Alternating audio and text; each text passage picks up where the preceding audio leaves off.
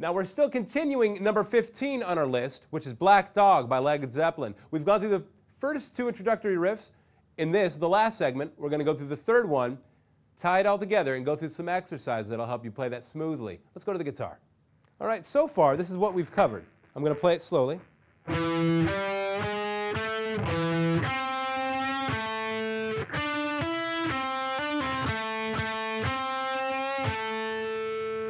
From there, we're going to take our index finger and put it on the 5th fret of the D string, and we're going to go to the 7th fret of the D string with our ring finger. Okay, just 2 or 3 notes. 1, 2, 3. We're going to take these 2 fingers, move them down a string to the A string, 5th fret and 7th fret on the A string. Okay, then we're going to come back to the 3rd fret of the A string. Then the open D string. And then we're going to put our index finger on the 2nd fret of the D string and hit the open A and the D string. Now, putting that together slowly, it sounds like this.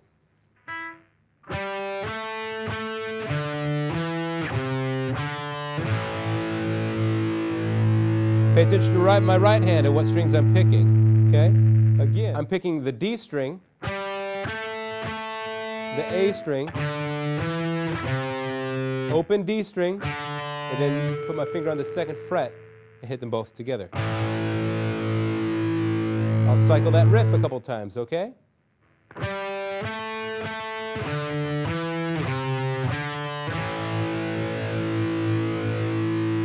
Again.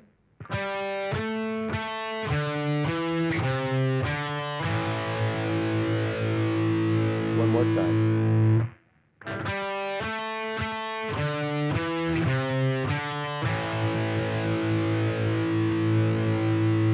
Now all 3 riffs put together slowly sound like this.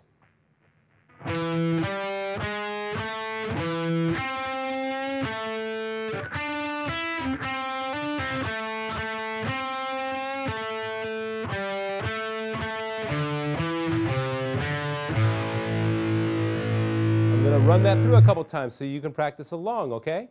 It sounds like this.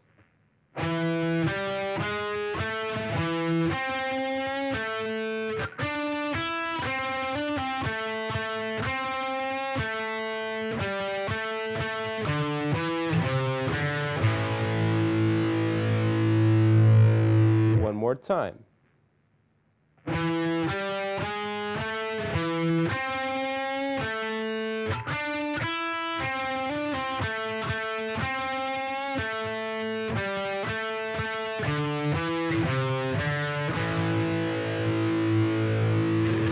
Now, this whole phrase answers Robert Plant's singing line almost through the beginning, and then it switches keys. To speed, the 3 riffs put together sound like this.